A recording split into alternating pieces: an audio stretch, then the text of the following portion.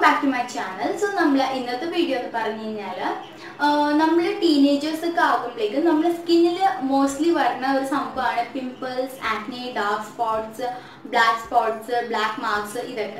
But we 30 plus, skin anti-aging and open pores. Skin open pores. 30 plus aganda, adinu mumbai thane oru 25, 20, 28 ഒക്കെ ആകുമ്പോൾ തന്നെ ചിലവർക്ക് open പോസും മുഖമൊക്കെ ചുളുങ്ങാൻ തുടങ്ങും. അങ്ങനത്തെയൊക്കെ ഉള്ളവർക്ക് വേണ്ടിയിട്ട് ഇന്നത്തെ വീഡിയോ ഒരു ടോണർ വീഡിയോ ആണ്. നമുക്ക് എങ്ങനെ ഒരു വീട്ടിൽ തന്നെ നമ്മുടെ സ്കിൻ ടൈറ്റൻ ചെയ്യാൻ പറ്റിയ ഒരു ടോണർ റെഡിയാക്കാം. ഈ ടോണർ 30 വയസ്സിന് കഴിഞ്ഞവർക്ക് മാത്രമല്ല 20 വയസ്സുള്ളവർക്കും വേണമെങ്കിൽ ഇത് യൂസ് ചെയ്യാം. ഒരു കുഴപ്പമില്ല. കാരണം നമ്മൾ എപ്പോഴും ഇത് യൂസ് ചെയ്യുകയാണെങ്കിൽ നമ്മളൊരു 30 വയസ്സൊക്കെ കഴിയുമ്പോഴേക്കും നമ്മുടെ സ്കിൻ ഇത് ചുളുങ്ങാറില്ല. അതുപോലെ തന്നെ നമുക്ക് ഓപ്പൺ പോഴ്സ് വരാനുള്ള ചാൻസും ഇല്ല. സോ ഇത് 20 വയസ്സിന് മുകളിലുള്ളവർക്കും അതേപോലെ തന്നെ നമ്മൾ ഒരു 30 വയസ്സൊക്കെ കഴിഞ്ഞവർക്ക് ഇത് വേണമെങ്കിൽ യൂസ് ചെയ്യാം. ടീനേജേഴ്സിന് വേണമെങ്കിൽ യൂസ് ചെയ്യാം, ഒരു കുഴപ്പമില്ല.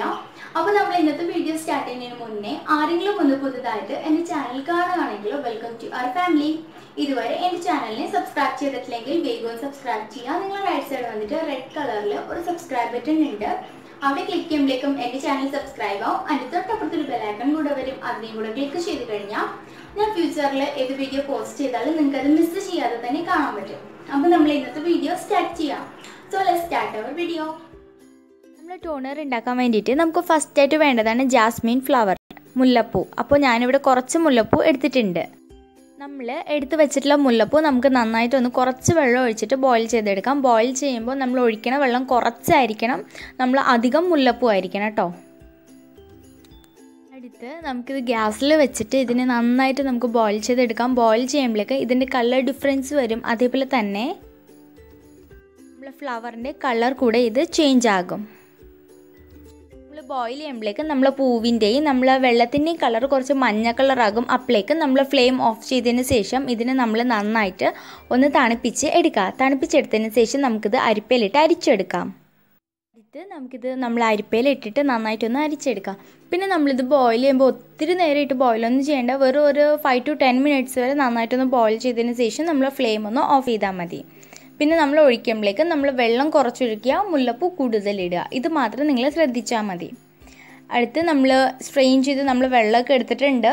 ഇനി നമുക്കിതിലോട്ട് ഒരു 2 tablespoon റോസ് വാട്ടർ, ഇത് ഓപ്ഷണലാണ്, നിങ്ങൾക്ക് വേണമെങ്കിൽ മാത്രം ഇട്ട് കൊടുത്താൽ മതി, അല്ലെങ്കിൽ ഇത് സ്കിപ്പ് ചെയ്താലും മതി. നമ്മൾ ടോണർ റെഡി ആയിട്ടുണ്ട്. ഇനി ഇത് നമുക്കൊരു സ്പ്രേ ബോട്ടിലോട്ട് സ്റ്റോർ ചെയ്ത് വെക്കാം. ഇത് നിങ്ങൾക്ക് വേണമെങ്കിൽ ഫ്രിഡ്ജിൽ സ്റ്റോർ ചെയ്യാം, അല്ലെങ്കിൽ റൂം ടെമ്പറേച്ചറിൽ സ്റ്റോർ ചെയ്താലും മതി. ഇത് നിങ്ങൾക്ക് ഒരു 2-3 ആഴ്ച വരെ സ്റ്റോർ ചെയ്ത് വെക്കാൻ പറ്റും.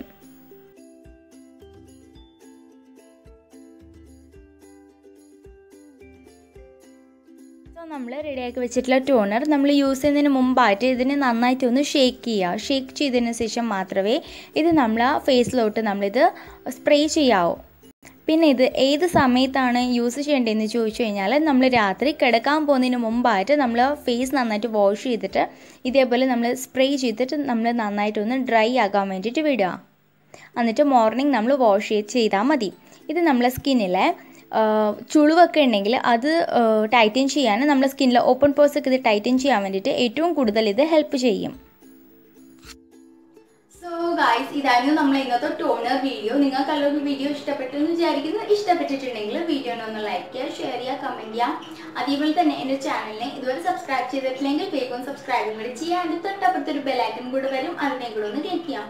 ക്ലിക്ക് ചെയ്താൽ മാത്രമേ ഞാൻ ഫ്യൂച്ചറിൽ വീഡിയോ പോസ്റ്റ് ചെയ്യുമ്പോൾ നിങ്ങൾക്ക് അത് മിസ് ചെയ്യാതെ കാണാൻ പറ്റും. So till the next video, by.